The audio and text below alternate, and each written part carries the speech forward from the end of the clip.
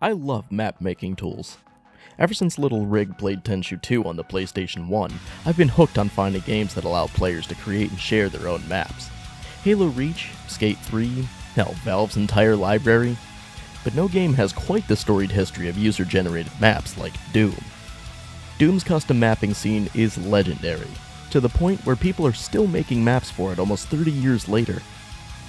With the invention of WAD files, players were able to package their very own maps up onto a floppy disk and give it to their friends, who were probably amazed by the technological wizardry required to make a map in '94 while working with this. And a lot of Doom's players at the time experienced custom content by buying level packs, which were discs full of hundreds, if not thousands, of WADs ripped straight from forums online and sold in stores. These things were basically legal bootlegging. Nowadays, if you did something like this, you would probably wake up to a horde of lawyers just frothing at the mouth to sue your ass and your boss! Of course, with their identity being so closely tied to giving players modding tools, it was only natural for id Software to bring a map editor into Doom's reboot. So the technical team at id said, "I bet," and delivered a mapping tool that's so easy to pick up, anybody could build their own campaign in a matter of hours. It gave players complete control over the game and made way for some truly amazing creations. However, all through its lifespan, it was overlooked next to its contemporaries, and nowadays, it's a ghost town. You're lucky to find anybody playing it. That map editor was Doom's SnapMap. This deceptively advanced map creator was the last of Doom's game modes, following the God Tier campaign and criminally underrated multiplayer. SnapMap was largely overlooked by the majority of the Doom community, and a sizable number of fans dismissed it as nothing more than just a toy, offering nothing of real value to the game whatsoever. But under the hood, this map tool was way more complex than people gave it credit for, and I'm here to tell you why Doom's SnapMap is better than you remember. Starting with the menus, I gotta say we're not off to a great start here. These menus are cluttered with mostly useless playlists and a lot of flavor text. I will give this game credit where it's due, the customization is second to none. Doom 2016 nailed armor customization better than Halo Infinite ever could years before it ever came out. And the best part? You can unlock most of this armor by just playing user-made maps. No item shop here. Naturally, given this much customization, I chose to make my guy look as close to Phobos as possible. Good God, why? For one, because it looks super cool. Making simple maps on SnapMap is a breeze.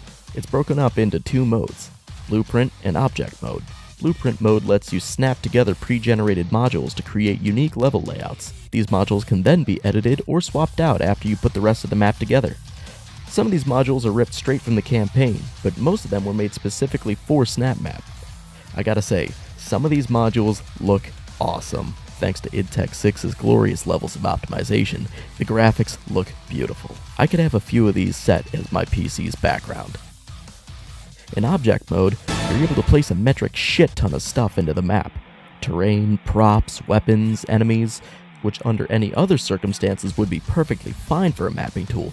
But where SnapMap really went above and beyond is when they gave players full control over the game's logic and AI. In doing so, they gave players infinite possibilities. Logic chaining lets you assign certain parameters to be set when events happen in your map.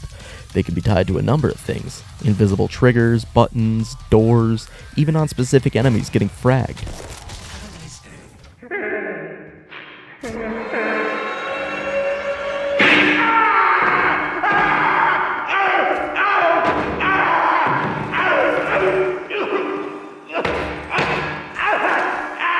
Using this logic chain mode can be a bit confusing at times, especially when you have huge webs of chains spanning across your entire level, but the results are pretty sweet. The ability to script AI combat encounters into your map is something most games would have never given their fans, but Doom said, "Nah man, here you go kids, now don't have too much fun with this." I remember making long-winded Easter eggs with this logic chain mode, though I guarantee no one who ever played my maps found any of them. Even I forgot where they are.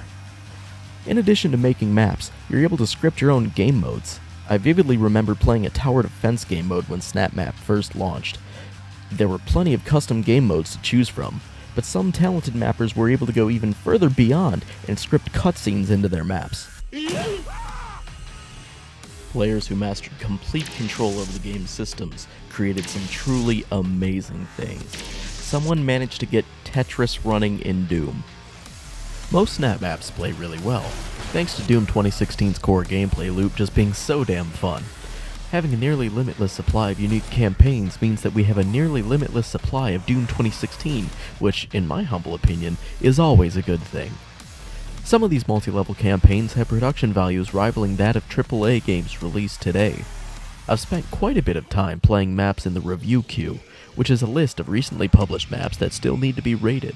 When it comes to playing custom maps, my personal go-to are the ones that are tagged with custom geometry. This means that they utilize new layouts and even new gameplay features. Playing a snap map is one thing, but making one is a completely different wheelhouse. So I embarked on a scientific endeavor, one that would take me back to the lab again. For this video, I spent a few days making my own level, and let me tell you, this was a far larger undertaking than I had initially expected. It's been years since I've even touched Doom, let alone used SnapMap. While I had made a couple of simple courses to clear on my own back in the day, I never designed a level to be played by someone else. So I set forth to make a scripted co-op campaign mission, all while relearning SnapMap scripting on the fly. First and foremost, I lost track of time super easily in this mode. Sprinkling details all around the facility was something I found myself getting carried away with time and time again. Sprinkle some skeletons here, some paint there, a couple of logic chains, the works. These little touches can really add to the vibe of your map, and I found it was really easy to weave together some pretty good environmental storytelling. After learning the basics, I got into the flow of mapping, and next thing I knew, it was 2 AM and I was getting done giving 6 lucky scientists the spiciest bath of their lives. It's crazy how intricately I had to time some of these logic chains together to make a cohesive string. Just making the intro for my map took hours of webbing these chains together. Thankfully, you can load your level up straight from the editor and playtest your changes on the spot. This feature came in handy for testing certain scripts in the map, especially the objective markers. After a day and a half of rigorous editing and playtesting, my map was finally complete and ready to publish. This is Hazard Lab. In this co-op level, you play as a UAC hazmat crew tasked with cleaning out a simple gas leak. And zombies, because those are cool too. While you're clearing out the zombie infestation, the air filtration system's battery explodes, flooding the room in hazardous chemicals. You're then contacted by Dr. Samuel Hayden, who tasks you with entering the lab's toxic waste refinery to get a replacement battery. However, hell isn't going to let you barge into their newly claimed territory and take their ill-gotten gains back. Everything's better with friends, and playing custom Doom maps is no different. For this video, I enlisted the help of my friend, Yoink, who's never played SnapMap before. His Twitch will be linked in the description. Go give him a follow. He's one of the funniest dudes I've ever met and a true homie by every sense of the word. During our time playing Hazard Lab, my game crashed and he was left to fend for himself. Thankfully, I was able to follow along on his stream, making mental notes of any issues he ran into. I imagine this is how game developers feel during playtests. The feedback I got from him directly helped solve a bunch of issues that I had overlooked while playing in the editor myself. I'd like to believe that I did a decent job in my first map in 6 years. All in all, SnapMap is a quality mapping tool that just missed out on mass appeal.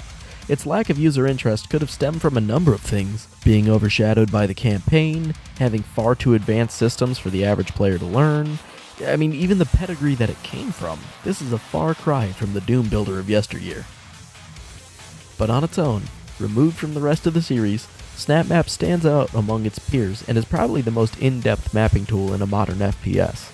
Its small but dedicated community still makes technically impressive maps to this day, and there's a plethora of backlog to choose from. If you ever find yourself playing Doom 2016, fire up SnapMap and give it a try.